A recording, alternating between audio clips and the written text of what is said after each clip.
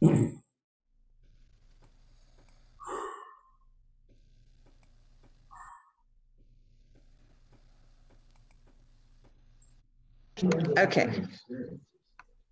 Should be. Right. Let's give this a try. All right. Hi, everyone. We're going to try to get this started. There's going to be a little bit of feedback, but that's okay. It's recording. Welcome. Thank you for coming. And I'm going to do a quick intro of Vickey, as well as just a couple announcements. One of the announcements that we have is that if you saw, William Bernhardt is going to be offering a writer's workshop on August 14th. And it's free. It's open to the first 60 registrations. And so if you go on to the Enid Writers Club website, you can print out the form and then send it in, mail it in. And the first 60 get to go to the workshop. It's pretty cool. All day in Enid at a gorgeous mansion. Lunch is provided. So come out and hang out with us. Really quickly, congratulations to all the winners from OWFI's literary contest. We have a lot of award-winning authors in here, which is really, really cool. So please share your good news at the end of our meeting today. And then now I'm going to go ahead and introduce our guest speaker, Vickey. Vickey Malone Kennedy is going to speak today on story structure. And she is the winner of the first place in genre fiction in the 85th Annual Writers Digest Competition, a Darrell Award for Best Mid-South Short Story, and an OWFI Creme de la Creme Award. So the presentation today is going to be about 60 minutes, and then after that, we'll do Q&A. So with that, welcome. Come in there.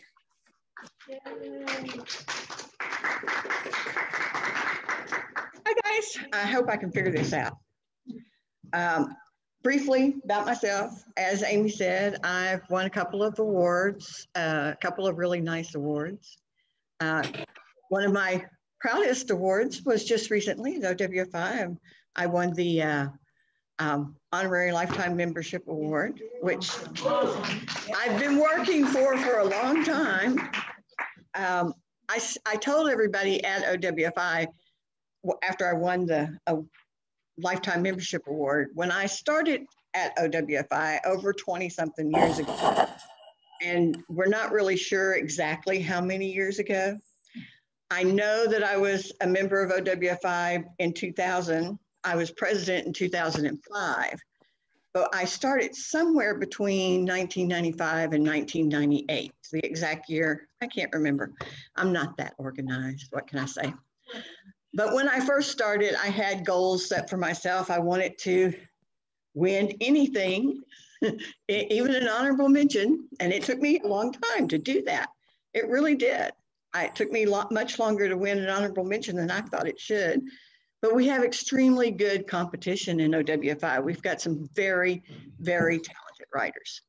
And so if you enter an OWFI contest category and you don't win for many years, do not be discouraged. You're competing with the best of the best. My second goal, of course, was to win first place, which I finally did. Win Creme de la Creme, which I finally did. Being president was one of my goals, which I did pretty quickly. Being a speaker was one of my goals, which I finally did. And of course, winning the Creme de la Creme, did I say the Creme de la Creme already? I did, I won that. And of course, winning the honorary lifetime membership was another one. Now, my next and final OWFI goal is to be keynote speaker, guys. So let's make that happen sometime before I get too old and decrepit to get up on stage. I've had several short stories published in print and online. I have yet to have a full-length novel published because I primarily write short fiction. I can finish short fiction. I'm lazy by nature and it takes me way too long to finish a novel. I've got novels that I've been working on for decades and they're not finished yet. But I can finish short fiction. I can finish short fiction reasonably quickly. So short fiction is a good way to go to hone your skills and get your talents out there and get things published and get started while you're still working on that 20-year novel. And so don't overlook short fiction. I write primarily science fiction, paranormal romance, fantasy, and erotica. Good. I write erotica under a lot of different pen names for two reasons. One, I also taught Sunday school and I'm an ordained minister. And the second reason, of course, is it is not safe to write erotica under your own name. You get some really bad quacks. You get stalked. So anyway, so now that's enough about me personally. We'll get on to the actual presentation. If I can share this screen. That didn't do it. Oh, okay, wait a minute. I think what I need to do is go here first. I may need some help here, Amy.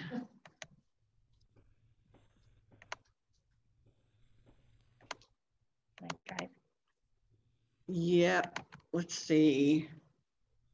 Oh, you are sharing your screen already. Is it? Yeah, you're sharing your screen. Okay, so. You're good. Oh, it's there? Yep. Okay. It'll always be there because that's from the computer. Right, but it's on ours, right? Yes, yep. Yes, I can see it. You are sharing. Okay, so, because I didn't think I could see this part. Slideshow, resume slideshow. There we go. Let's see if that takes me where I need to go. All right, y'all can see that right on your screen. Okay, this is story building blocks, the ABCs of story structure. I have given this presentation several times. This is a little bit newer, I've added a few things, taken away a few things. It didn't do it.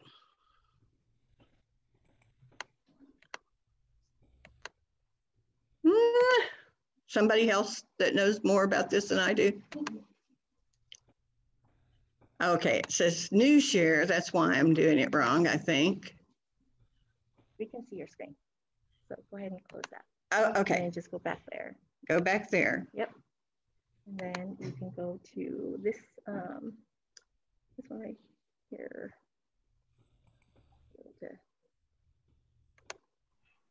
That one? Yeah.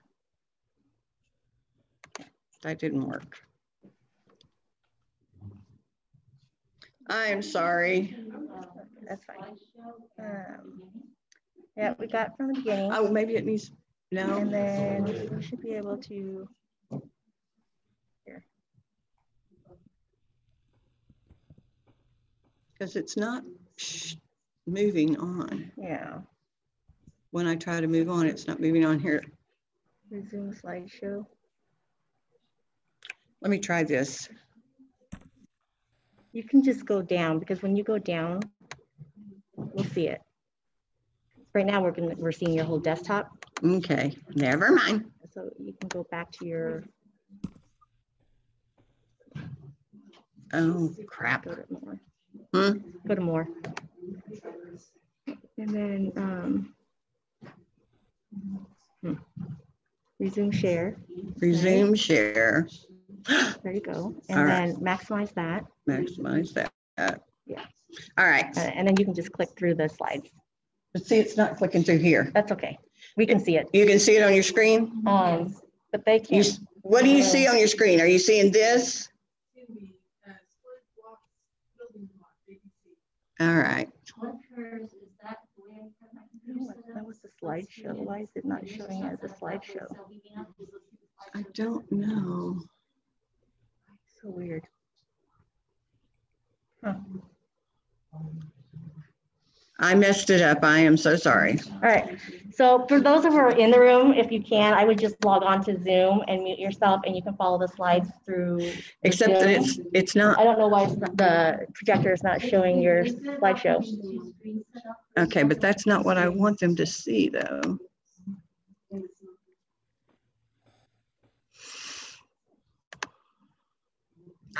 Wait a minute. Wait a minute. There. Nope, it didn't work. Yeah, but they're not seeing that at all. Dang it, dang it, dang it. Ah, maybe that's it. Yay. Look at that, she figured it All out. right, I'm not touching anything else. Okay, I already told you about myself. That's my email. My website is just VickeyMaloneKennedy.com. What we're going to talk about today is the building blocks of story structure, and all stories are the same. No matter what kind of story you're writing, no matter how long or short the story is, they're all the same, and I'll explain how in just a minute. We're going to talk about every story has a beginning, a middle, and an end, and we're going to talk about crafting a 3-act story structure in 15 easy steps, and actually, I can boil it down to even less than that. All right, all stories are the same. Every single story ever written has to have a protagonist. The protagonist wants something. There has to be an antagonist, and the antagonist wants something, and whatever the antagonist wants directly interferes with whatever the protagonist wants. The antagonist is there to prevent the protagonist from getting what they want. Now, what that means is that your antagonist does not necessarily have to be a human. It can be a circumstance. It can be a problem. It can be a blizzard. It can be a shipwreck. Your antagonist, it can be a whale. You know, your antagonist does not have to be human. Well, your protagonist doesn't either. It can be Wally, you know, it can be a robot. It can be, but the protagonist is basically the hero, the good guy, the main character, and the antagonist is the villain, the evil character, the bad guy, or whatever prevents the protagonist from getting what he wants or they want. And in the end, only one of them can actually get what they want. Now, throughout the story, they may swap off. The protagonist may get what he wants for a little while, and the antagonist may get what they want for a little while. It may go back and forth, but in the end, only one of them can actually win. Only one of them can actually get what they want. In chess, there's only one winner, unless, of course, it's a tie. You know, what do they call that? They don't call it a tie in chess. A draw. The protagonist, that's my little granddaughter. And she's so cute. She's much older and much bigger now. The protagonist wants something. It looks like she wants a violin here, right? But I just threw that in because she's cute and she's the good guy. They want something. They either want the gold, the glory, or the guy or the girl. That is exactly what every single character wants. They either want fame, fortune, money, love. Of course, then you got to throw in vengeance. There's always that want too. But those are the 3 main wants: the glory, the gold, the girl, or the guy. The antagonist, guess what? He wants the money, the gold, the glory, and in Negan's case, all the girls. And the antagonist, if the antagonist wants exactly the same thing that the protagonist wants, it makes for good conflict. The antagonist has to prevent the protagonist from getting what he really wants until the very end of the story. And if the protagonist gets what he wants in the middle of the story, well, your story's over. Sorry, that's where you end it. When the protagonist gets what he wants, you're at the end of the story. You just got to tie up a few loose ends. It shouldn't be more than a chapter or 2 if you're writing a book. It shouldn't be a page if you're writing a short story. In the end, only one of them can win. There can be only one. Now, conflict is what every story is really all about. That's why every story is the same too, is because conflict is the important part of the story. If there's no conflict, the story is dull, it's boring, it's over, you're wasting your reader's time. So that's why your antagonist is always working against your protagonist to keep the protagonist to get what he wants. That's what causes conflict in your story.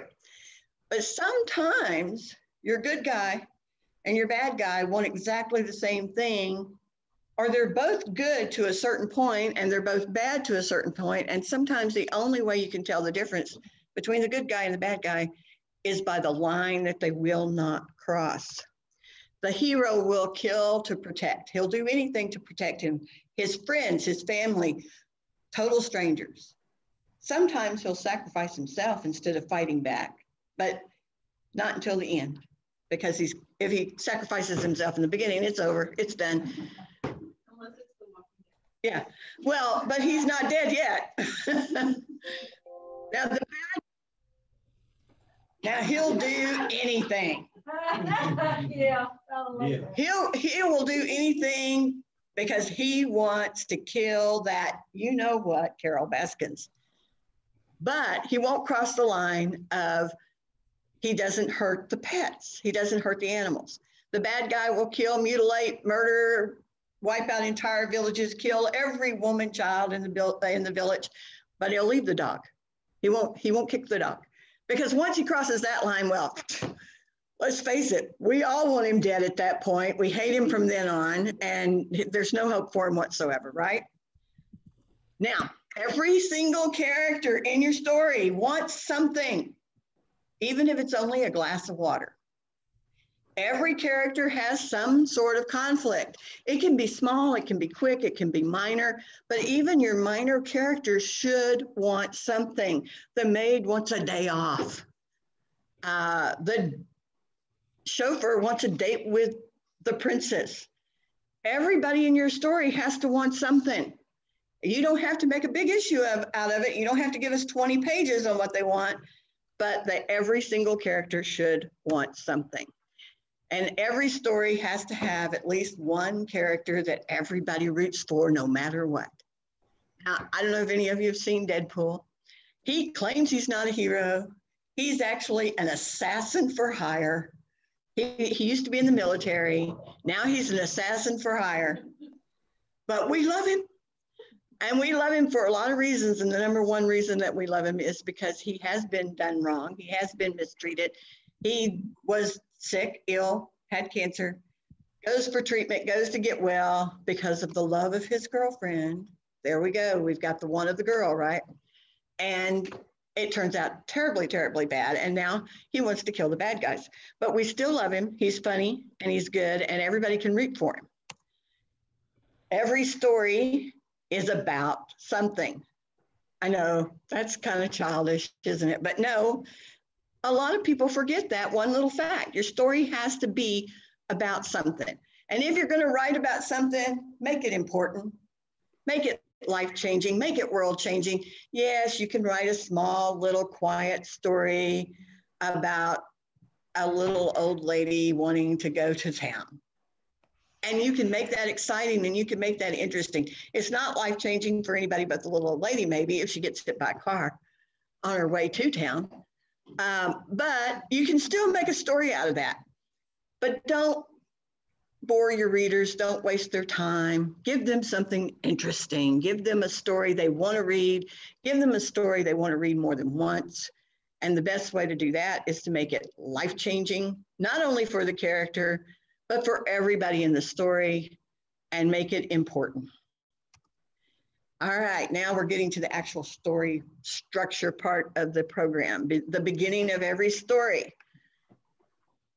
I pulled out some first liners from some books, and this happens to be one of my favorites. It doesn't really matter where you write, just write. You can write in the kitchen sink. Now are you interested in finding out about that story now? Why is this person sitting in the kitchen sink? But it doesn't matter where you write. You need a comfortable place. Where to begin the story? Shandy wrote, I begin with writing the first sentence and trust to Almighty God for the second. And that is true in almost every writer's life. You may, even if you're a very organized planner, you really have to trust that second sentence, that first sentence is going to come. Now, here's a secret. You don't have to keep the first sentence you start with. Wait till the end of the book and then go back and rewrite the first couple of paragraphs, because something that's going to happen in that book somewhere along the line, even if you're a great planner and thought you had everything planned out perfectly, somewhere in the book, that first line is going to come to you. So don't worry about the first line in the beginning. Now, I like this one here. A story has no beginning or end. I just got through telling you every story has a beginning, a middle, and an end. This is completely opposite of that. But the reason is because every story chooses that moment of where the story starts, either to look back on the history or to go forward in the history. So the best place to start any story is in the middle. Aha, the beginning is in the middle. When I say the best place to start is in the middle, I mean in the middle of the action, in the middle of what's going on, in the middle of the adventure. Now you want to start in the middle, you want to start the beginning of the story in the middle, so you've got to start by introducing characters and introducing things, but introduce them doing something, introduce them not 6 days before the action starts, not 6 years before the action starts. Start as close to the end as possible. And now, Kurt Vonnegut said this. I'm a big fan of Kurt Vonnegut. I actually got to meet him once for about 3 seconds. He came out on stage. He was a little tiny, frazzled little old man. He had to have help to walk to the podium. And when he got to the podium, he became so energetic and so charismatic. And he gave us an hour of absolute energy. And then he stumbled off the stage again with help. So, but he always said, start as close to the end as possible. I said, start in the middle. So your middle, close to the end. And backstory belongs, well, on the back burner, not at the beginning of the story. I know a lot of people start their stories with a lot of backstory. Try to avoid that if you can. Backstory is boring, I'm sorry. I've never read a book ever that had backstory at the beginning of the book that was interesting. If you want to tell us what happened before, tell us later. I know that doesn't make a lot of sense, does it? But it works, it truly works. I am currently reading a book that I really am enjoying the book, but it took 45 pages to get to the story. There's 40 pages of backstory. Backstory belongs in the middle. Now, there are planners, those people who have to have every single thing plotted out, planned out, organized, have graphs before they ever write a word. And that's cool if that's what you do. I can't do that. But planners, they're like bakers who use a recipe. They know they don't throw the ingredients in willy-nilly. They follow the recipe. They follow the directions. And then they come out with this beautiful, beautiful artwork. Then there are pantsers. And those are the people who just sit down and start writing and have no idea what they're writing about or where it's going or how they're going to get there. And that's cool too, because that works. It doesn't mean that it won't be good. It might mean that it's not as organized. It may take you longer to get where you're going, and it may take you longer to get organized. It's probably one of the reasons I've never finished an entire novel. So you still might get a cake that's good to eat if you're not following the recipe. Now, my grandmother, I never saw her use a recipe in her life, but when she died, I inherited this ton of recipes, and I recognized every single one of them. Basically, what she did is she used the recipe once, she followed the recipe once, and then from then on, she just added, she knew what went in it, and she put it in there. She didn't measure the flour, she didn't measure the sugar. She threw a pinch of this, a pinch of that. She came out with beautiful, wonderful, delicious food every single time. But again, if you don't follow the recipe, then you still might end up with a good cake that's fit to eat, but it might be a little sloppy. Mishappened. I'm a plantser.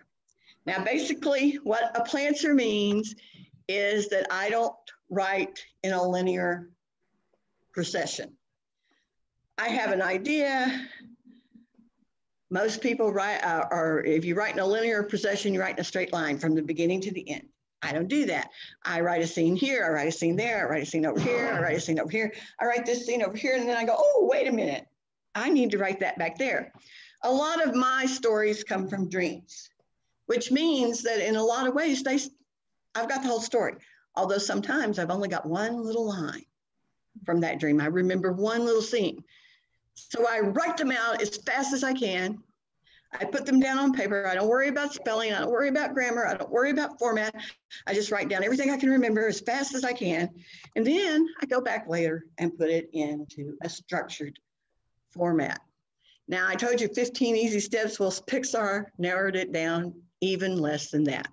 Pixar's wonderful story structure is once upon a time, there was a hero, your good guy, the lead character. And every single day, he did exactly the same thing over and over and over. The ant rolling the ball up the hill, every day up the hill, every day up the hill, until one day something happens that changes everything. Well, maybe the ball rolls back down on top of the ant, right? But whatever it is that changes everything, the hero now has to make some decisions. Because of things changing, because of that inciting incident, that catalyst, the hero now has to make changes in his life. He has to debate what he's going to do. And because he's debating what he's going to do, then he's got to make a choice. He's got to make a decision. And because he makes a choice and a decision, then he has to change his everyday thing to something new. He has to take a new action and do something completely new. And when he does that something new, the stakes are raised. And when the stakes are raised, the bad guys come in and try to take over. And when the bad guys come in, everything goes crazy. It's total chaos. And eventually, at some point, when the bad guys are taking over and the bad guys are chasing him all over the place, something terrible happens. Something really horrible happens. He loses somebody he loves, or he almost loses somebody he loves. Whatever happens, he completely, totally gives up. This is it. I can't go any farther. I'm not going to be able to get what I want. I'm not going to be able to achieve my goal. I'm going to quit. But the hero can't quit. Heroes aren't quitters, are they?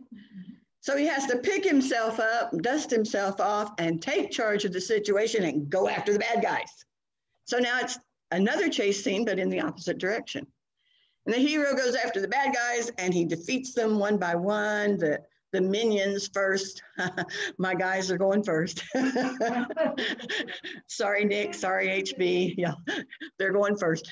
And then he finally gets to the main bad guy, defeats the main bad guy. And once the bad guy is defeated, then it's happily ever after. Now, if the bad guy wins and the hero loses, everybody dies. There are really basically only two ends to every story. Happily ever after, everybody dies.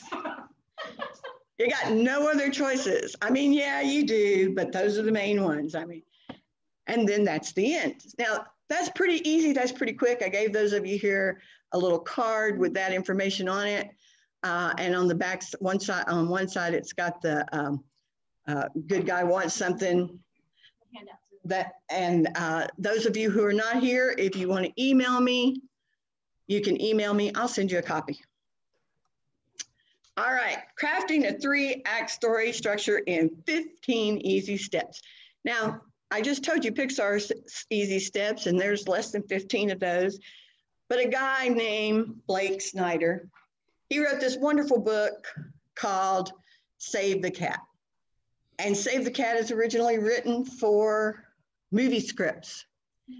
But it is the best, absolutely best writing resource I have ever read. And believe me, I've read thousands. And this one is the best one.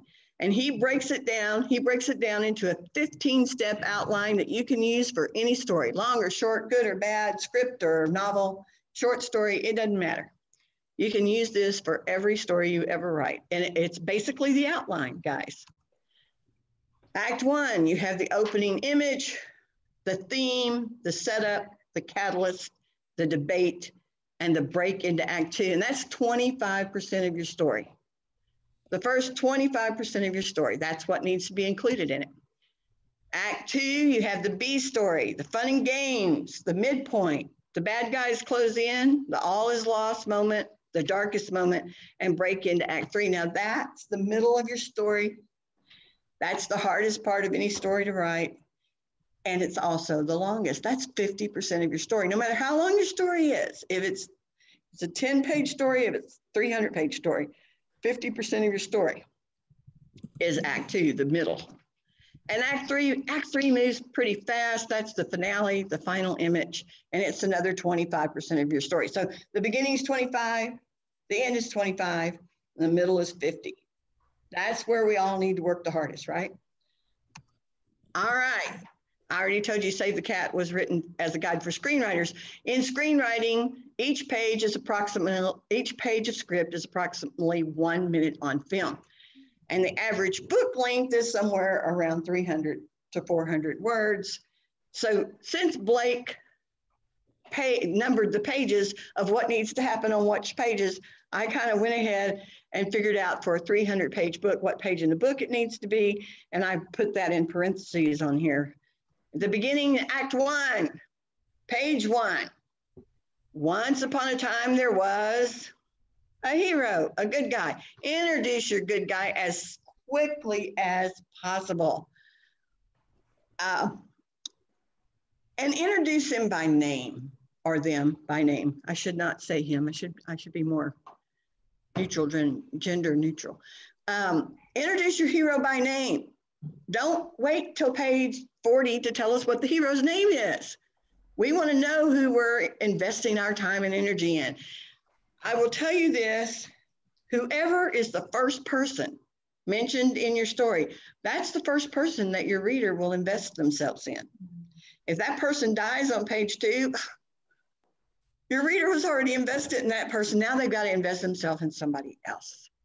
So if you can, introduce your hero on the first page, introduce them on the first paragraph. If you can work it out, introduce them in the first sentence. Call me Ishmael. Only Ishmael wasn't really the main character, was he? But he was the narrator. So, all right, now set the tone, the mood, the type, and the scope of the story. All right, I love Jane Austen. Now here's a woman that just writes so beautifully, you can get lost. In the opening sentence of Pride and Prejudice is, it's a truth universally acknowledged that a single man in possession of a good fortune must be in want of a wife. You immediately know what's going to happen in this story. You got a rich guy who's single, and he's got to want a wife, right? Well, not really. Darcy didn't really want a wife. He wasn't really looking for a wife. He was quite content in his solitude. He didn't even really want a wife once he met Elizabeth, but he fell in love with her and he wanted her then. So there's what he wanted. But what really is going on in this story is that Elizabeth's mother wants a husband for her daughters. And this is what the story is really about, the search for husbands for her daughters. So obviously, if there's a rich guy in the neighborhood, he's got to want a wife and he's got to want one of my kids. Now, Elizabeth Bennet is the main character and the story is told from her point of view. And they do introduce her pretty quickly in the story, but there's a sea of characters. There's 1,000 characters in this story and they all get introduced really, really fast. If you've got 1,000 characters in your story, try really hard to introduce them one at a time. And I mean, yes, you walk into a room and everybody's sitting at the dining room table, but let us get to know each character one at a time. Now, set the scope of the story. I love this book, 1984. It's one of my favorites. The opening line, it was a bright, cold day in April, and the clocks were striking 13. Now, if that's not ominous, what is, right? That certainly sets the scope of that book. You know that this is going to be something completely different. The clocks don't strike 13. That ain't right. So what is right? What's going to happen next? The theme of the story, someone in the story, not the hero, poses a question or makes a statement, usually to the hero, that states the theme of the story. Remember, with great power comes great responsibility. There's the theme of Spider-Man. Use the Force. That's the theme of Star Wars. Every story has a theme. Now, I'm not good with themes. I don't know what the theme is. Half the time, I finish the story and I still don't know what the theme is. But If your story doesn't have a theme, then you're missing something. So even if you finish and you've got no theme, go back, read it, set it back and look at it and see if you can figure out the theme. Remember the story I told you about that it took 45 minutes for me, or 40 pages for me to actually, for the story to actually start? The name of the book has blood in the title. And in the first chapter, there is all this symbolism of blood. There's all this red paint, red lipstick, red dresses, red everywhere. So we know that blood is a theme in this story. I mean, there's no question, no doubt whatsoever that blood is a serious theme in this story. So look at your story closely, see what things are repeated, see what symbolism is there, find your theme. The setup, every day, the hero does the same old thing. So you start your story in the hero's normal, average, everyday world, what's going on in that world. I showed the picture of the surfer. Okay, you start the story with him surfing and then he gets attacked by a shark. That's yeah. Uh-oh, am I running it? When I've done into vinegar, when I've made meatballs before, I always thought we boiled them. Somebody mute your deal. Okay, this is where you set up the stakes and the goals of the story, and you introduce or hint to the other main characters in the story. The A characters and the B characters. Your A characters are your main characters, your B characters are your supporting characters. The A story is the main plot, the B story is the subplot. If you're going to write a full-length novel, you got to have at least one good subplot. In this part of the story, it's nice, it's calm, everything's quiet, things are going along just fine. You're just getting to know your character and what is normal to everyday life is like. Now, while you're getting to know your character, you're going to get to know that he's got some flaws, he's got some ticks. There are things that happen over and over again. You know, his best friends, there's a running gag or two at least. In Alice in Wonderland, they set up the real world, the everyday. She's on the grass at the park by the riverside, bored. But just because Alice is bored does not mean your reader needs to be bored. And Alice lets you know that she's bored because there's nothing to do. Her sister's reading a boring book. So what's going to happen? Alice is going to wander off, right? I mean, there it is right there at the very beginning. She's going to wander away because she's bored. But she's going to wander away not because she's bored, but to keep you from being bored, to keep the reader from being bored. You set up the stakes and the goals. I have not read this book. I found this line, this opening line online, and I thought, man, I want to read this book. Because here, the stakes and the goals. Every summer, Lan Kong returned to Goose Village to divorce his wife. Oh, that's a good book. Now, that means that this guy has been married to her more than once, divorced her more than once, does it every summer. Why? I want to know. I want to know. The goals are set. The stakes are set. There's going to be a divorce. Or is there? Maybe this summer they'll work it out. You know. And I said earlier, introduce your A characters, but try not to introduce them all in the first paragraph. I'm lost. I'm already lost. Try not to introduce 1,000 characters in the first paragraph. I see my friend Lisa is on here, and so I will use her as an example. Lisa has this wonderful, wonderful, wonderful science fiction space opera story, and it's a saga. There's like 5 books in a row, and she's got thousands of characters, thousands. And I have read the first book 100 times at least because I helped her with it. And I'm going to tell you that even I can't remember all the characters. So yes, if you have 1,000 characters, that's okay. But try not to introduce them all at one time and try to let us get to know each one. And every character has its flaws. It can be a little flaw. It can be a big flaw. It can be annoying, but he's got to have at least a couple of flaws. Flaws add to his character. They add to the story. They help make things more interesting. And of course, eventually he's got to overcome a few of those flaws. The events in the story, he's going to have to step up and overcome some of his flaws. Now, the protagonist must do something early in the story. During the setup, before the catalyst, before the big event that changes everything, show the protagonist do something that endures him to your reader. Something that makes him lovable, something that makes him sweet, even if he's a pain in the you know what before. Do something that makes him enduring to your reader and proves to your reader that he has what it takes deep down to become a hero. In Save the Cat, Blake just says to have your character save the cat.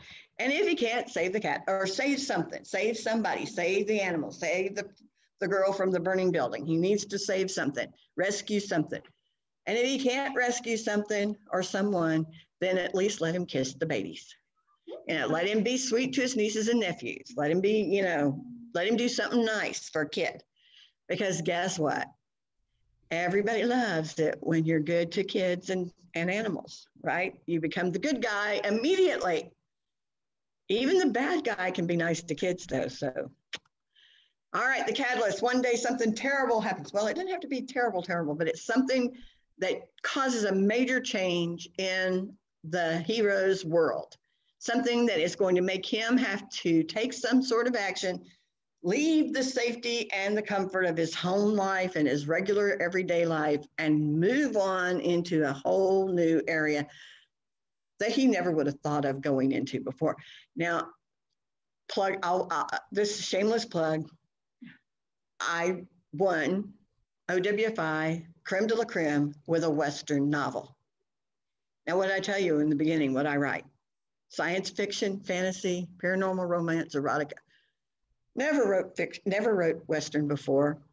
So basically went out of my comfort zone. This is what happens here. Something happens that moves your hero out of his comfort zone. And this is also a very good place to introduce your antagonist because, well, the antagonist is usually the cause of the catalyst that moves your hero out of his comfort zone. There's a lot of chaos and craziness going on here, a lot of shock and denial. Now, this whole presentation used to all be about Star Wars because I'm a big Star Wars fan. I kind of cut out a little bit of it, but yeah, here you go. Now we're entering the Star Wars phase. In Star Wars, this is the major catalyst. This is the turning point. This is the major event, the inciting incident. When Luke Skywalker discovers Princess Leia pleading for help. Help me, Obi-Wan Kenobi, you're my only hope. But guess what? This is a repetition. We've already seen this exact scene of her making that video at the beginning of the story. I used to wonder why Star Wars waited for so long to introduce Luke, because Luke is the main character. But guess what? When George Lucas originally wrote Star Wars, Leia was the main character. She was the hero of the story. The producers and the studios wouldn't let him do it because at that particular time, that strong female character was not popular. These days, if they make a remake of Star Wars, which I hope they don't, because I hate remakes, but if they did, and they told the story the way Lucas originally planned it, Leia would be the main character, the hero. And so the catalyst begins with her. The inciting incident actually begins at the beginning of the movie with her. But this is where the inciting incident starts for Luke. This is where Luke's world changes. The minute he lays eyes on that woman, he wants her. She's his sister. Spoiler alert. He doesn't know that till like the second or third movie. I can't remember when he finds out, second movie. But still, the minute he lays eyes on her, he wanted her. All right, now the hero has to debate what he's going to do. He has to decide whether or not he's going to take action. He always has to refuse at first. Come on. If he decides to jump right in, both feet first and dive in head first into the deep end, it's too easy. He's got to think about it, at least for a page or a sentence or two, you know. He's got to go, oh, this is a bad idea. I got to do it anyway. It's a bad idea. I'm going to get in trouble if I go after this girl, if I try to go rescue her. But hey, God, she is beautiful. I want her. Let's go. And so, of course, Luke goes and talks it over with Obi-Wan Kenobi because he's the one that she really wants. And he also has to go through that. I'm not ready. I'm not ready. But he convinces himself to go out. And then you break into two.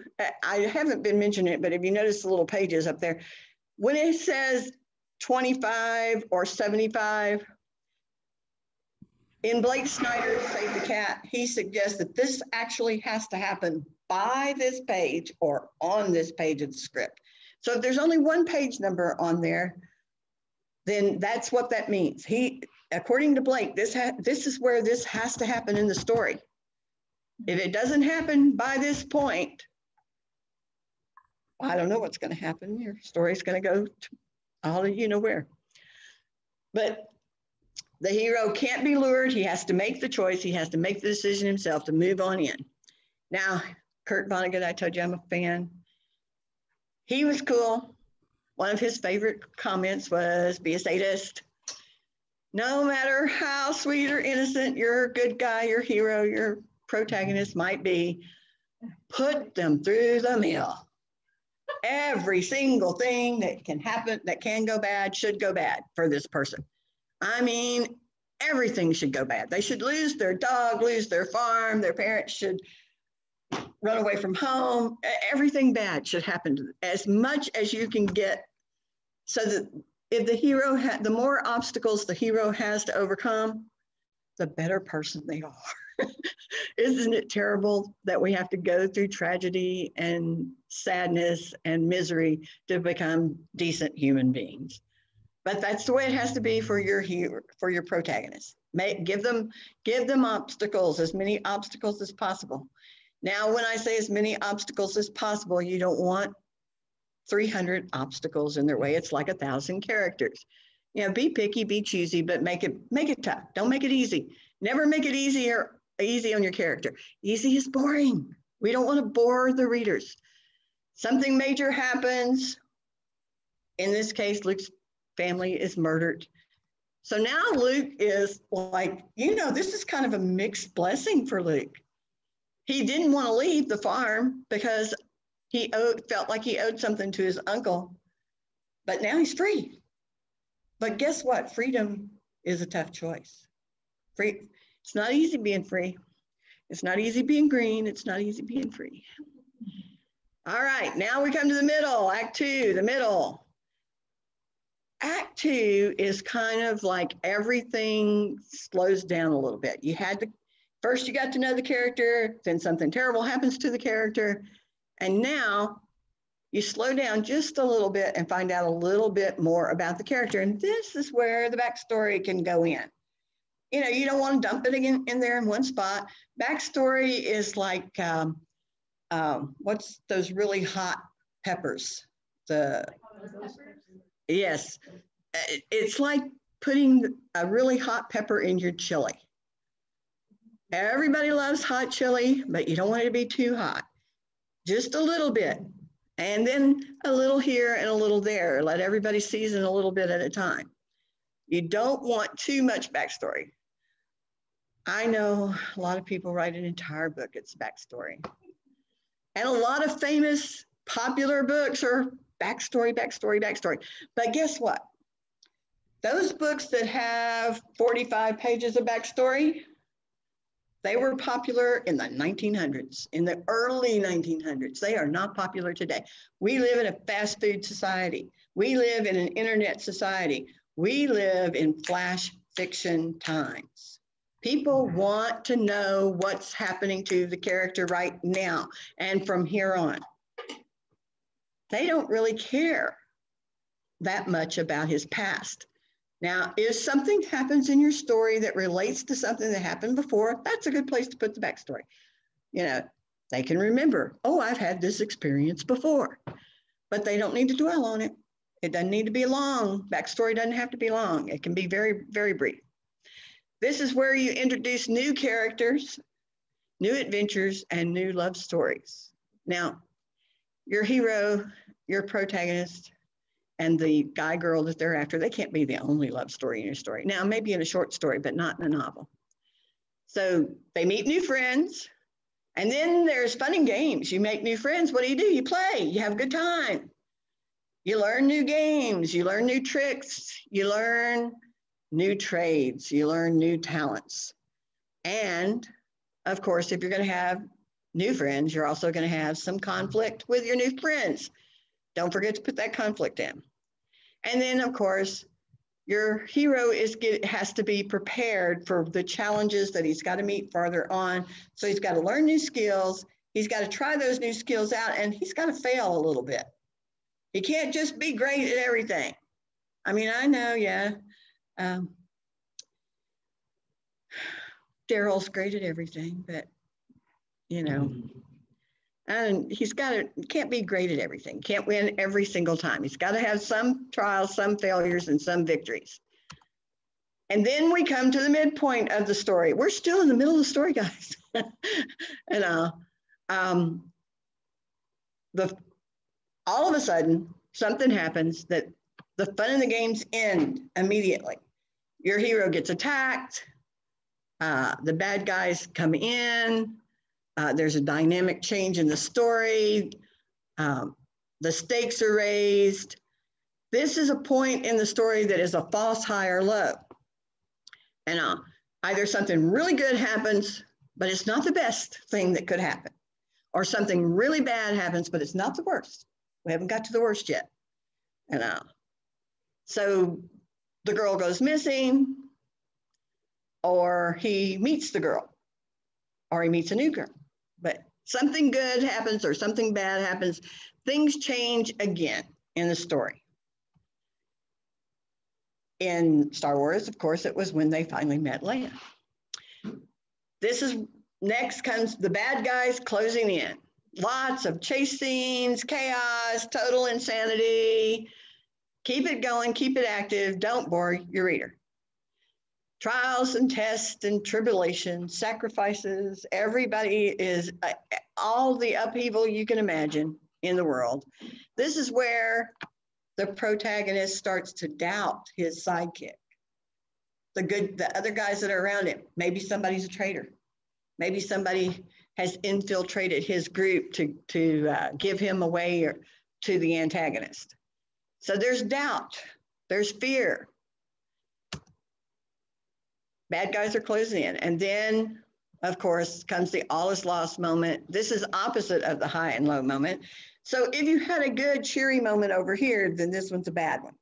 If you had a really bad one over here, this one is bad too, but it's worse. It's worse, worse, worse. This is where you get the whiff of death. Somebody either almost dies or does die. In Star Wars, of course, this is where Obi-Wan Kenobi bites the dust.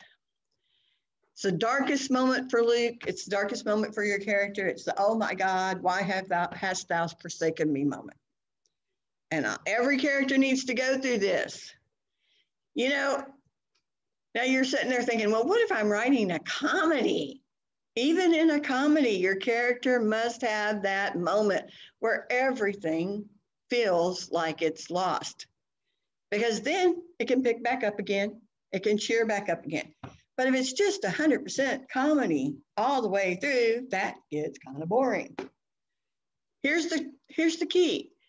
If you do anything the same from beginning to end, it gets boring. You've got to have change. You've got to have conflict. Conflict is the key. Conflict is the thing you need in every story. And conflict comes from one person wanting something and one person preventing them from getting it. Constant conflict throughout your story. Then you break into Act 3, and this is where your storylines meet up. If you've got something going on in the beginning and something else going on in the middle, this is where everything finally comes together. The hero has learned his new skills. He's passed all his tests. His mentor has died. He's gone through his darkest moment. And he's got to dig deep, deep, deep to find the strength, the courage, the power to take over, take charge, and win the day. Sometimes he has to have a plan. You know, we go back to the pantsers and the planners. To win the day, the hero has to have a plan. That means that as a writer, you have to have a plan, right? You have to know what's going on and how to fix it. That's always the hard part too. And then Act 3, fast, fast, fast. The chaos goes. Everybody's chasing everybody. You get rid of all the bad guys one at a time. The hero comes out in the lead, and he destroys the ultimate evil, the antagonist, whatever's preventing him from getting what he wants throughout the story. And because he's defeated whatever it is that has been preventing him from getting what he wants throughout the story, well, then we have to clean things up, put things back together. The empire has been in a shambles, but now we can clean it up. We've destroyed the Death Star. We can clean up the empire and get things straightened up. We have the final image, the last part of the story, the end of the story. Everybody's happy. It's happily ever after. Or everybody dies. You know, everybody dies. And if your hero is going to die, then this spot back here, until finally change has occurred, well, this is where your hero dies. As close, if your hero's dying, let your hero die as close to the end as possible. Remember, begin as close to the end as possible. That doesn't necessarily mean begin with the hero dying. But you can begin with somebody dying. Every scene, every chapter is a mini story. Every scene, every chapter has to have a beginning, a middle, and an end. Now, you don't have to go through things as intensely as the whole over arc of the story, but every scene, every chapter of the story has to be a little mini story in itself. Somebody wants something, somebody's preventing them from getting it. They get it or they don't get it. These are the areas where your main character can get what he wants part of the time and lose the other part of the time. And it doesn't prevent him from winning in the end. And every scene has to have, every scene, chapter, scenes and chapters, basically the same thing, has to have some kind of theme. But the theme of each chapter should build toward the overall theme of the story. And this is where you find your theme sometimes, is by building the chapters, one chapter at a time. And every scene, the protagonist wants something. And every scene should end on a high or a low. Something good happens at the end of the chapter or something bad happens at the end of the chapter. Now, here's the trick. Every chapter has to be a mini story, and every chapter has to have a beginning, a middle, and an end. And you want the ending of every chapter to lead you toward the next chapter. You want to go on. You don't want to stop. You don't want to end the story at the end of chapter 5. So chapter 5 must have its own ending, but it has to have an ending that leads you to the next chapter. Keeps you from saying, oh, I'm done. Kill your little darlings and electrocute them in the shower. Bury them in the backyard. Every sentence must do one of two things: reveal character or advance the action. Man, that gets tough. That's a lot of work. I got to work on every single sentence. I got to make every single sentence in this story count. This is why I write short stories. Because it's hard to make every single sentence in a story count, but it has to. You can't bore your reader. If it's boring, if it doesn't reveal character, if it doesn't advance the action, get rid of it. Edit it, cut it, throw it away. You don't need it, and your reader doesn't want it. And then once again, if you didn't listen to a word I had to say, if I bored you for the last hour and whatever, if you didn't learn a single thing from me, this is the most important thing of all. The protagonist wants something. The antagonist wants something that interferes with the protagonist getting what they want. And in the end, only one of them can actually get what they really want. If you don't remember anything else, that alone will help you improve your writing and your story structure. If you remember that every chapter, the protagonist wants something. Somebody in every chapter wants something. And the whole point of every chapter and the entire point of the entire book is finding a way to keep that protagonist from getting what they want. And by the end of the book, finding a way for him to get what he wants. And if you can do that, well, guess what? You can be a best-selling author, which someday I hope I to be. Again, that's my information if you want to contact me, if you want copies of anything. And now, yes, questions? You reminded me of something that I just read. It's kind of convoluted because it's written by a psychoanalyst. It's called the Big Wambasa. What you think you're going to get and what you don't get when you get what you want. Oh, yeah. Well, and see, now that's good. I'm glad you mentioned that because that's something I somehow left out of this presentation that I usually say, is that throughout the story, what your protagonist wants changes. They begin, they have a little want, a selfish want, something that they want for themselves. Luke wants Leia. But then when he meets her and he meets Han and he finds out what's really going on out there in the big giant empire that's being persecuted and stuck under the thumb of the emperor, well, then he wants to help fight. He wants to get into the fight. Well, actually, originally in the very beginning, all he really wanted to do was fly. He wanted to get off the planet and go fly. Then the second thing he wanted was the girl. Then he wants to join the battle. Then he wants to win the battle. Throughout the story, what your hero, your protagonist wants will change. And every time it changes farther away from what he wants for himself and what he wants for everyone else. He wants, in the beginning, he wants just what he wants for himself. I want to fly planes. I want to get off this planet. I want to fly. Then he wants something for somebody else. I want to rescue the girl. She's in danger. Then he wants to help win the war.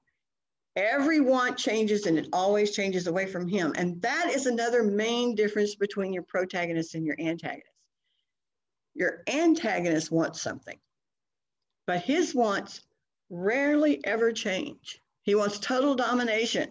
He wants to rule the world. And that's my job. He wants everything for himself. It's always about what he wants, and he always wants it for himself. And as the story progresses, he wants more and more and more, but he always wants more and more and more for himself. The protagonist wants more and more and more, but he wants it for other people. His wants start inward, start selfish, and grow to expand everybody else. And the antagonist rarely ever changes. That's another way you can tell the good guy from the bad guy. The bad guy almost never changes except to get worse. He will get worse, but he never gets better. Now, I say that in Deadpool, Wade did get better. You know, but he's not the bad guy. He's the hero. He seems like a bad guy in the beginning. And you can do that. Your protagonist can seem like the bad guy in the beginning, but he's not really. But your antagonist can seem like a good guy in the beginning, but he's not really. Sometimes it's really hard to tell these guys apart, especially if they want the same girl and the same prize. Any more questions? I have a question. So there's the writing novel version of Save the Cat. There is. Brody. How does that differ? There is a novel version of Save the Cat. It's written by somebody else. It wasn't written by Blake Snyder. I don't like it as well. Okay. Now, it may be just as good, and it definitely has very similar information and you know, and a little more information about novels compared to scripts. I think probably one of the reasons I don't like it as well is because I read Blake Snyder's version first, and I think the novel version is a poor copy. I shouldn't say that, I'm online. Jessica Ruiz. I didn't say that. Shh. Can we erase that part? No, I don't like it as well. It's a perfectly good book, and if you know, if you have a little bit of difficulty separating script from novel, you might want to read that book instead of the original one. But I like the Blake Snyder's copy or version. One of the things I found with Blake Snyder is that if I transport that into a novel, people would actually want things to happen earlier in the novel than percentage of the time in the movie. A movie is basically a long short story or a novella. A novel is about 3 times as much information. And so that's why I go, yeah, it works, but it doesn't work for 300 pages. It works for 100 pages. It does if you, and I did the math. I did the math for you on the sheet. I did the math for you. If you, what happens on page 5 of Blake's story script happens on 15-20 of a book. Yes. And yes, a book has much more detail in it. I think another reason I probably like the script version better is the fact that novels have a tendency to get bogged down, and you've got to keep your pace moving. And when you're writing a story, when you're writing a novel, think of it as if you were watching it on the big screen, as if they were going to come in, buy this novel and turn it into a movie. Because if it's not fast-paced enough, it'll never make it to the big screen. And it's really hard to convert a really slow, bogged down novel into a good movie. But also because your readers are wanting to be entertained. Your reader does not want to spend 40 pages reading about something that is boring or doesn't really have anything to do with what's really going on with the story. Like I said earlier, that kind of novel was popular before 1950, but it's not popular now. Therein lies another thing. Who are you writing for? Now, pick an audience and decide to write for that audience. And that doesn't mean everything you ever write has to be for the same audience. It means that book, pick an audience for that book. If you're writing for someone, an older audience that would appreciate that slow moving novel, then that's good. But if you're writing for the popular markets, if you're writing to try to sell this book to the readers that are buying books today, then it needs to be a faster paced novel. It has to be faster paced. There has to be something going on every single page. And because people get bored quick. I can't watch TV series when they're live, like where you have to wait next week to see the next episode, because I get bored before next week. And then I forget that I was watching that particular show. And then I forget what I was watching, you know, I don't even remember what that show was about. I have to wait until they come to Netflix or Hulu where they've got the whole entire series. And I mean, like if there's 5, 10, 15 seasons, I gotta wait because I will get bored if I have to wait till next week to see what's going on, what happens next. And that's the way readers are. They get bored if they have to wait 40 pages to find out what happens next. I mean, it works for a lot of readers, yes. But in today's market, the faster paced books are they sell well. It's like why I write erotica. Erotica, there's a lot of things about erotica. Romance has to have a story. Romance has to have a plot. Erotica just has to have a lot of porn. A lot of porn. Erotica is porn for females, porn for women.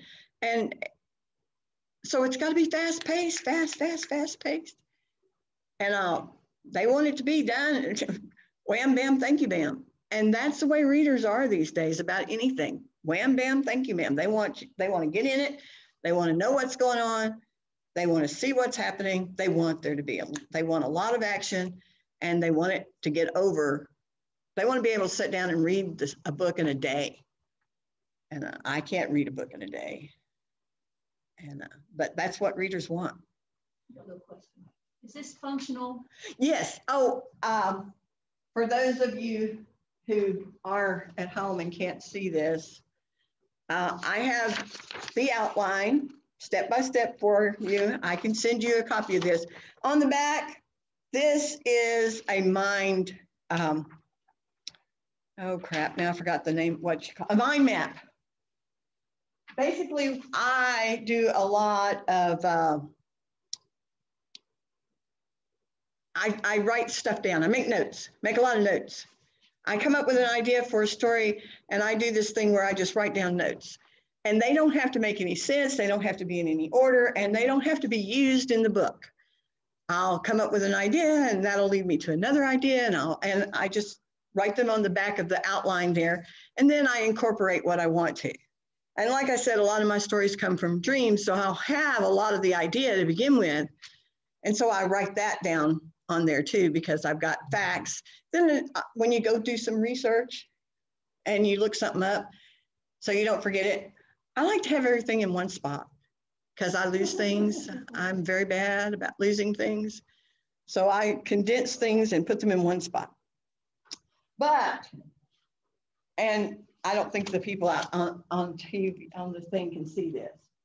I also have this beautiful little thing. It is the outline. What's on your sheet, it's the outline.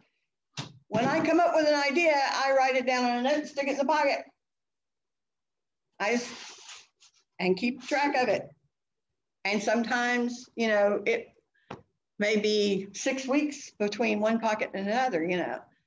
But when I actually finally start editing the book and organizing the book and putting the book into a readable structure, then I've got all these little notes in my pocket that I can include in the story or take out of the story, leave out of the story. Organization, even if you are a pantser, the more organized you are, the easier it is to complete the project and to come up with a finished project. Because basically, if you know the steps, if you know where you're going, if you know the end of the story, then all you have to do is figure out how to get there.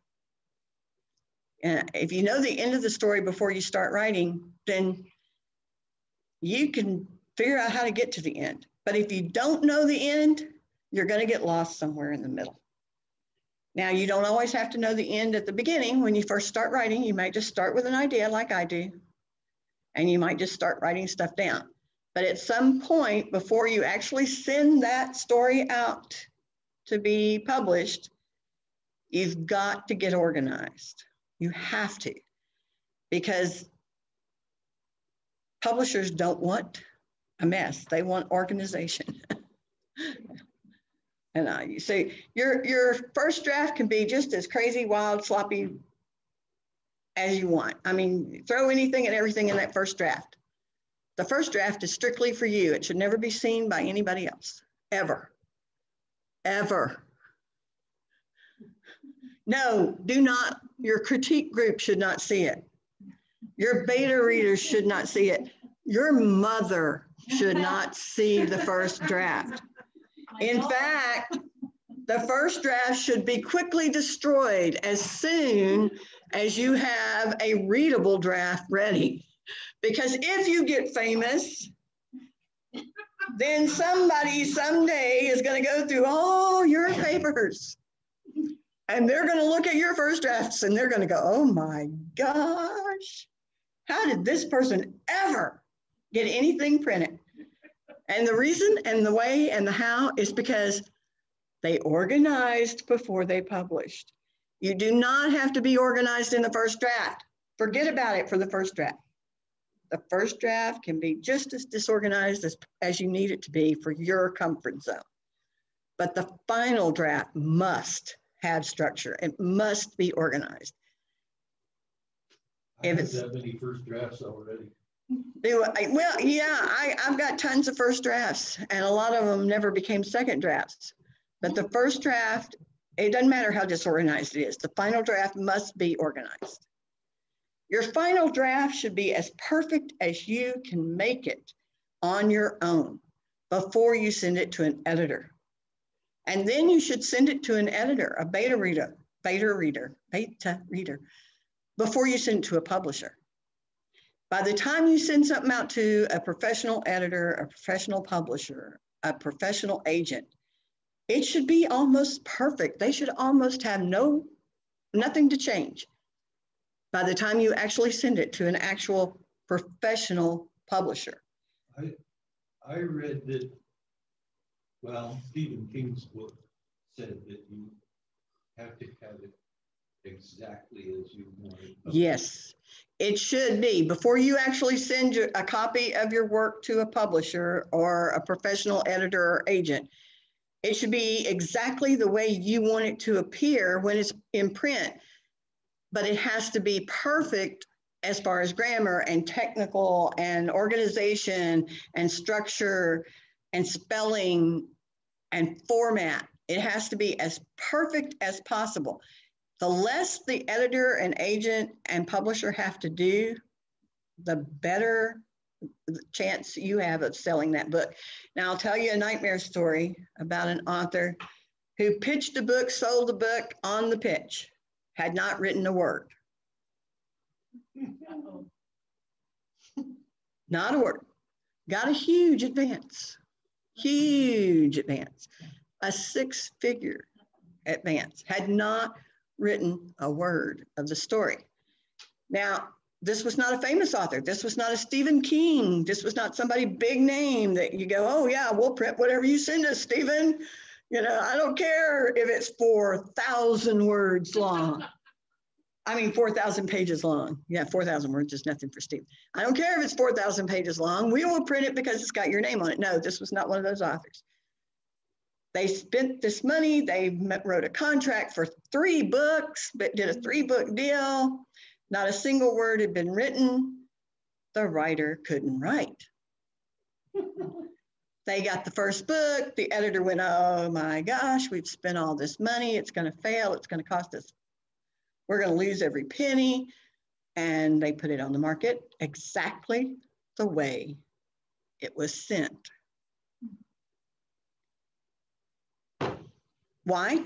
Because if you've already spent $700,000 on a really bad book, you're not going to invest another $100,000 or $200,000 on an editor for that really bad book. And if it's a really bad book, it's going to take $100,000, $200,000 for an editor to make it into a good book.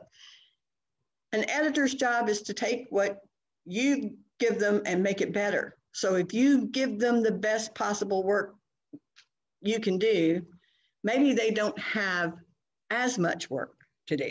But another thing the editor does is they see the holes that you can't see. When you're writing, you know what the story's supposed to say. You know what's supposed to be on the page, and you're close to it, and you love it, and you cherish every single little word of it, and you don't want to cut a single one. So an editor has to be there to go, nope, that does not work. Nope, get rid of that, or add this, because hey, guess what? It's 45 pages in and you haven't told us the main character's name yet. Any more questions? Because I think I've probably gone way beyond my time limit, haven't I? We're 5 minutes over, but not nearly as bad as I thought. No questions. I'm way out of my comfort zone because, yikes, 30 years ago, my daughters insisted that I make up the bedtime stories for them myself. And I've been at it for about 2 years now, writing them and trying to become a writer instead of just a really good storyteller that puts kids to sleep in less than 5 minutes. You never had to finish a story, did you? That's all you need to put on your advertisement for the patients.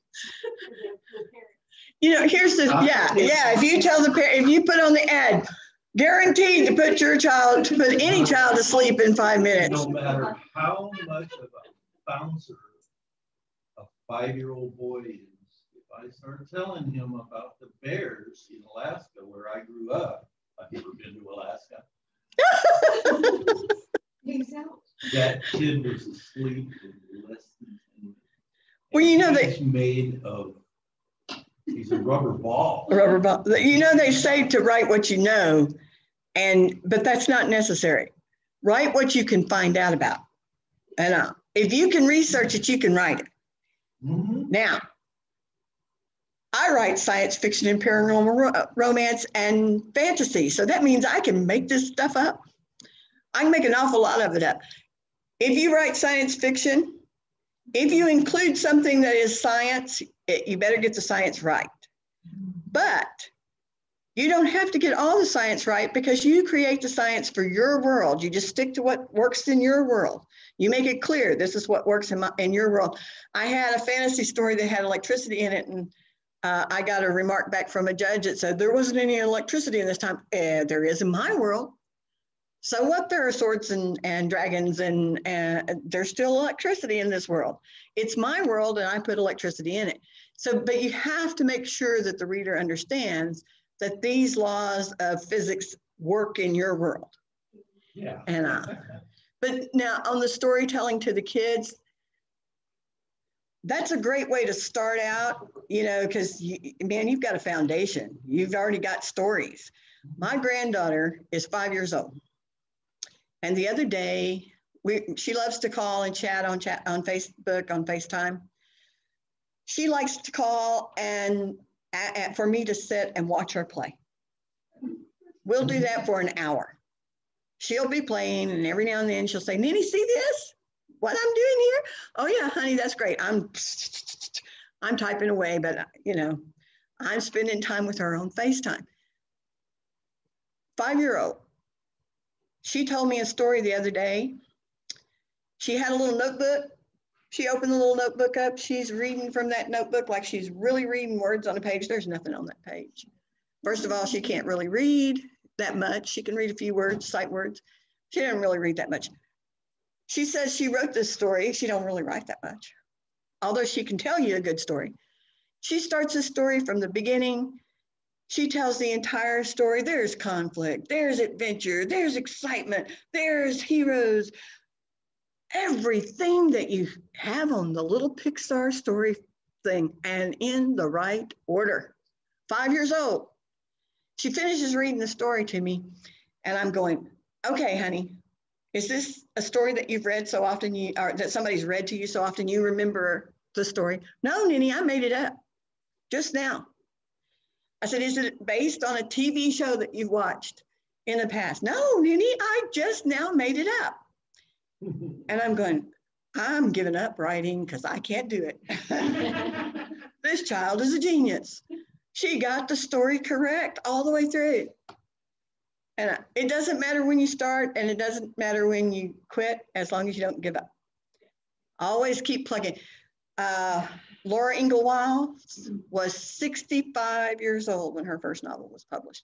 Now, she wrote stories and she wrote newspaper. She was a journalist, but her first book, 65 years old when her first book was published. She wrote that book when she was 20, but it didn't get published until she was 65. Stephen King, Carrie, was turned down, rejected 30 times. He had quit. He had given up hope. He threw it in the trash, and his wife pulled it out of the trash and sent it to another publisher, and they accepted it.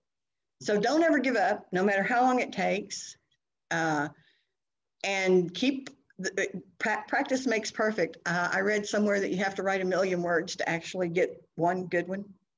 So hey, keep writing till you find that good word. Yeah. And then you can start selling. Please don't sell bad stories. No, okay, I take that back. I have a lot of stories out there that I have sold that I go back and look at them now and I go, oh, that is so bad. How did I ever sell that? That publisher loved me because you get better as you go. Nobody is good at anything when they start. It takes years and years of practice. You cannot become a doctor overnight. You can't wake up at 16 and go, I'm going to be a doctor and go do surgery the next day. That's not how it works. And it's the same thing with writing. You can't just wake up one day and say, I'm going to be a writer, write your first book and sell it for $1 million, although it has been done on more than one occasion. Huh? Yeah, Yes. That is not the real world. That is fantasy. That is high fantasy. All right, any more questions? Because I know I've talked way too long now. If somebody doesn't make me, I never shut up, okay? Okay, I'm gonna shut it off. All right. I've given up. I've given up. Don't give up. Don't give up. Telling my own life stories because I've met some people and done some things that nobody will believe. Oh, they won't believe. I promised my parents that I would not write my own life story as long as either one of them are still alive. And people actually have called me a liar. And I actually was telling you know them what? I tell people this all the time. I'm a writer. I get paid to lie. I get paid to make shit up. I tell that story to them and they say, here's some bullshit. I can't even believe it. That's a bestseller right there. If it's unbelievable, it's a bestseller. All right, I'm going to walk away so Amy can take over. Do I need to do anything here? I'm just gonna close it really quick and then close the recording and we're good to go. All right, thanks everyone for joining online, and we're gonna make this recording available later this afternoon once I get home and get it uploaded, and we'll share that link to Facebook. So thank you for coming. If you have any news, announcements, anything like that, please be sure to post that on Facebook or send it in to Inez for the next newsletter. So thank you everyone. Bye. I'm gonna stop the share. CARLOES. I'm currently